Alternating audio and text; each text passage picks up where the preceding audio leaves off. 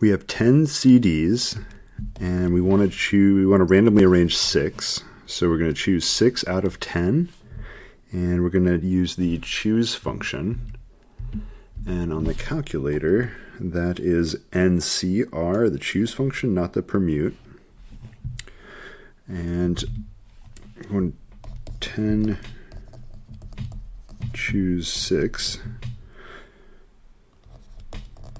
So it's NCR. It's the NCR function. Big number first, little number second. This is the number of possibilities. Possible combinations. And we go ahead and compute this. And you type the NCR function. Oops, get down there. It's clear. You do NCR now. There's 2 numbers in here. The 10, the big number's first, little number is second, and close the parentheses. Gives us 210.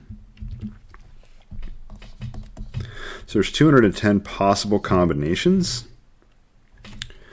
Out of these combinations, there's only going to be, how many are going to be in order? Well, if you have 6 things, there's only one way they're in order, is if you have the littlest or the beginning alphabet on the left, and as you go to the right, they're increasing. So they need to be in increasing order, and there's only one way that they can be lined up in order.